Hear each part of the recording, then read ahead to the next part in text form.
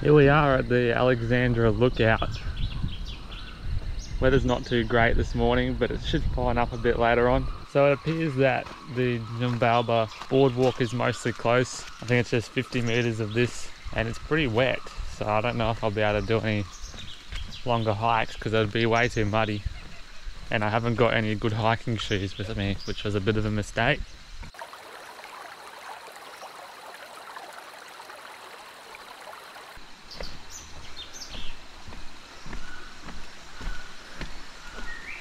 Oh, looks like this is as far as the track goes. So I went for a little bit of a walk up this creek.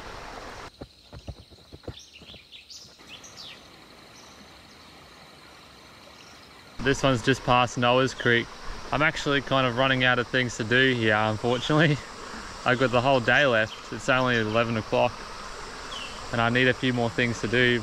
I don't really want to be paying for tours, especially since I've already done a couple of them here the first time I went here. The treetop walk looks interesting, but $30 for a treetop walk when I've done plenty of treetop walks before is a bit exorbitant. The one at O'Reilly's is completely free.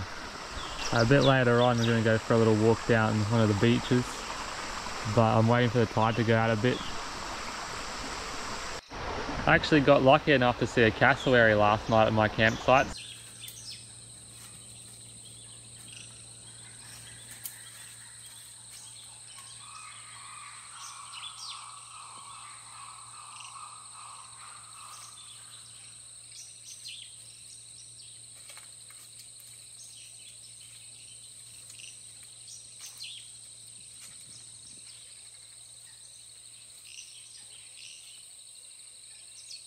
So I'm staying at the Crocodilis.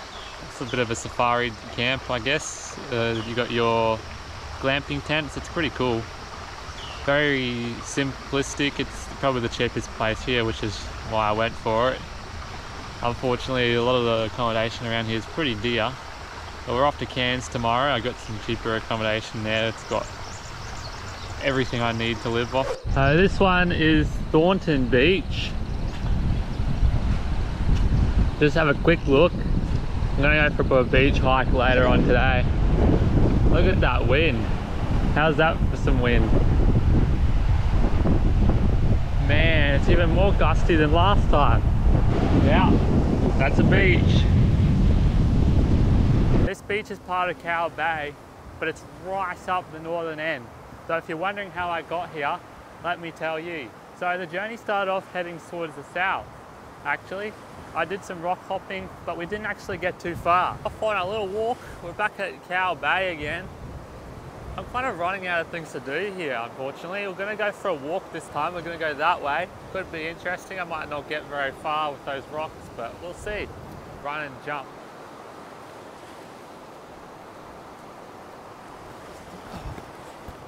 Big jump, mate, big jump. Someone's got a little survival shack. It's cool.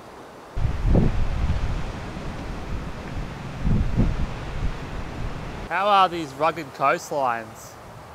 Pretty crazy. I reckon this would be a pretty cool spot to be if the weather was half good.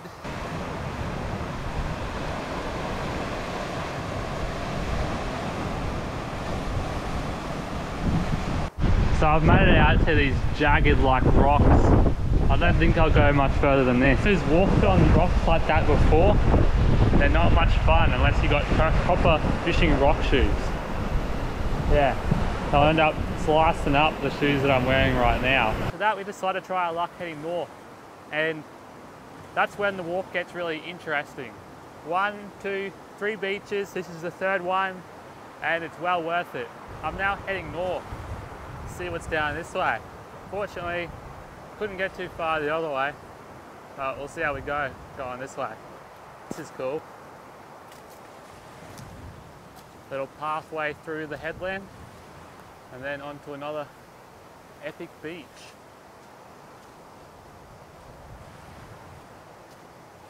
You do not want to go swimming out there at all, full stop. Forget about the crocodiles. It's your box jellyfish, your irukandji. Like, there will be crocodiles out there. It's a lot rarer than up in the estuaries. But trust me when I say You don't want to get stung by one of those guys. They will ruin your trip. I'm not even sure if they kill you or if they just put you through excruciating pain. I'm not too sure if you can walk through here or whether you go over the rocks. I'm not too sure if there is anything more past this point, but I haven't got much else to do for today, so we may as well go have a look. Might find ourselves a nice epic private beach. Here we go. Made it to the third beach of Cow Bay. So you wouldn't be able to make it to this beach at high tide, that's for sure. The tide's well and truly out now. But check this out, private beach. I'm not too sure if you can go up through the bushland, but this is very cool. Just check this out. So one thing I will say is that to walk from there to there, the first two beaches are pretty easy, but it's the third one, you gotta do a bit of rock hopping. You'd only be able to do it at low tide. So I just left Crocodilis, where I was staying at the Daintree, and I'm off to Mossman's Gorge right now. Check out this epic beach behind me that I found on the way back through. It's absolutely stunning. Gotta love the far north tropics. Over there is the Daintree, that's where we were the last couple of days. And we're headed that way, so that's towards Cairns. Tell you, the weather's a lot nicer today, that's for sure. We'll definitely be able to do some fishing at Cairns. So I finally made it out to Mossman's Gorge. It's pretty dear to come up here actually, 14 bucks to get the shuttle bus up. It's definitely worth it, look at this.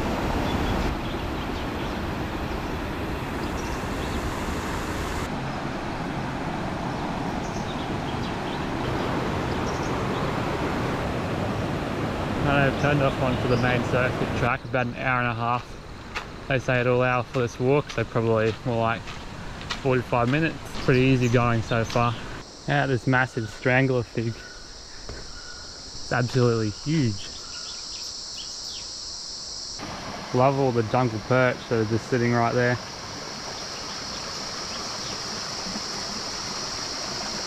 Never get over just how crystal clear all these creeks are up here. It seems no matter where you go in Australia, you'll always find wild pigs. At least that's what it looks like. Saw wild pigs in the Daintree, so they're there. I never thought wild pigs would be in the rainforest, but clearly they are. Save this fig tree, stay on the track. Yeah, I don't think there's any saving this fig tree anymore. Would have been an absolute massive tree when it was alive. It must have gotten taken down by a cyclone.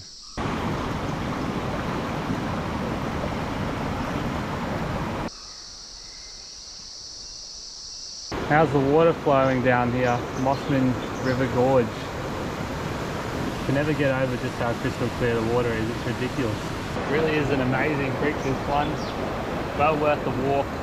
Like you cannot get over how crystal clear the water is. All these massive boulders that it flows through. Well, that'll probably be the last lookout for here. I'm gonna go head up to Mariba, check out maybe a couple walks. Come out to the Emerald Falls section of Atherton Tableland. Pretty keen to check it out. There's supposed to be some really good swing holes here. I can already see a couple down there. And there's a waterfall up the end of this. About 32 degrees, 1 o'clock nearly.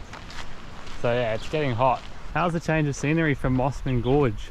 Totally different up here, and it's only like an hour's away. Mossman Gorge is absolutely awesome, but yeah, we're just east of Mariba right now.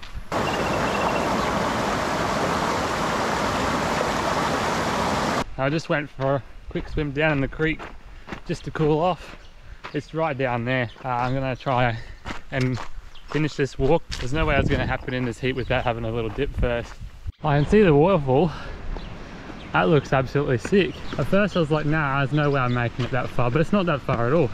Little arrows on the ground pointing in the right direction. Check this out. Holy moly, this is cool.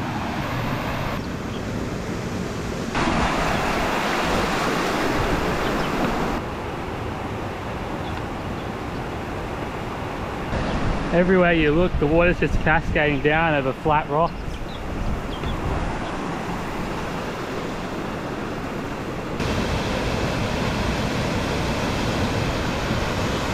Finally found my own little private pool. How cool is this? So I don't have a lot of time because I still gotta go get some food when I get to my accommodation, but I'll go for a swim in here and then we'll head off. How was that waterfall at the top there? That was insane. I was not expecting that in the slightest. There's a lot of current. See how far I can get up to the waterfall. Mate, the current here is crazy. Yeah, you gotta pick your swimming spot for sure because not every spot's very safe. I was looking for a nice calm spot that I could get into, so I'll be able to get out of it easily. It's fine swimming against the current when you're not trying to get out.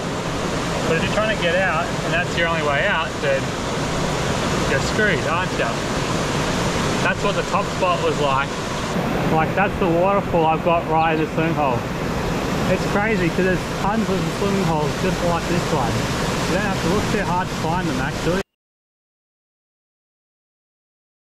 Just for a little roadside view. So I just went out to see Byron Falls this morning. It was pretty awesome, a little bit of water, not a lot. It'd sure be cool to go see it in full floods, but